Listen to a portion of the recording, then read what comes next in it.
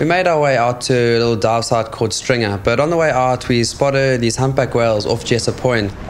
These animals go up into the warm Mozambique Channel where they'll drop their calves in the warm waters there and then return down, usually in quite a hurry, to head back to the nutrient-rich Antarctic frigid waters. Decided to continue with our plan for the day and we headed to Stringer Reef. The northeaster has been blowing really hard for the last 2 days and visibility was down all over Sodwana Bay. We dropped down onto the northern section where we have dived before and there was this large potato bass that was just sitting over the sand.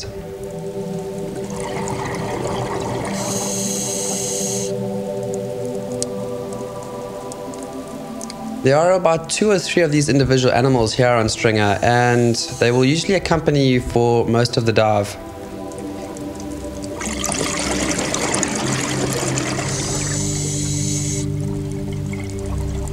This moray eel had found himself a nice little hole where he was taking protection from the surge.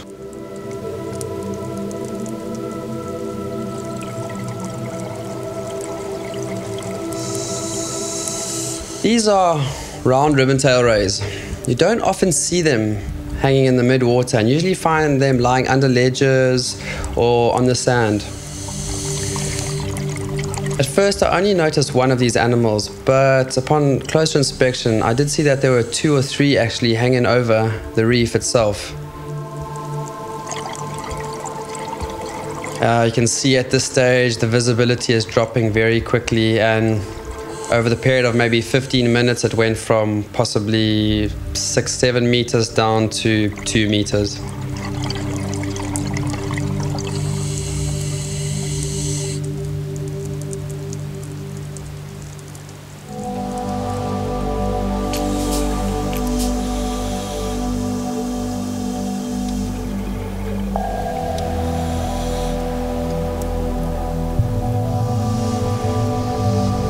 It's because of the strong currents that push over this particular area that you find all these big congregations of fish.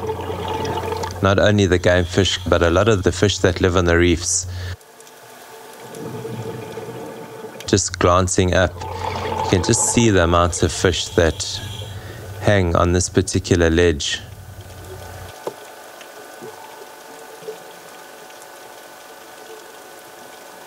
Lots of schooling snappers, lots of surgeon fish. And what makes this place really nice is that it's not just a sheer drop, there's some really nice topography.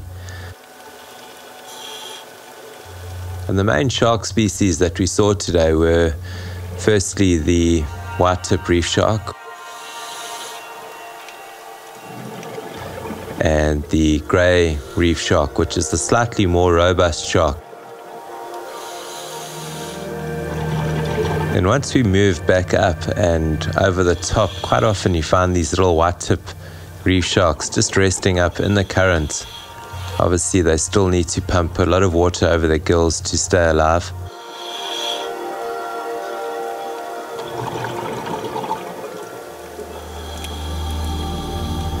On the top as well, there's some very nice topography again.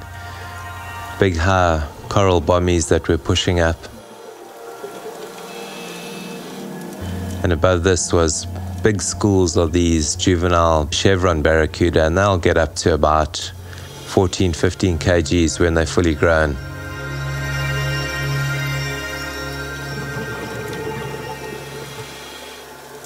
Some of the other game fish were these big-eye kingfish.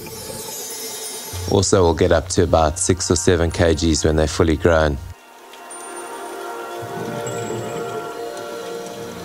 And then coming up was just probably the best part of the dive. It's just a huge school of black snappers just hanging below the surface.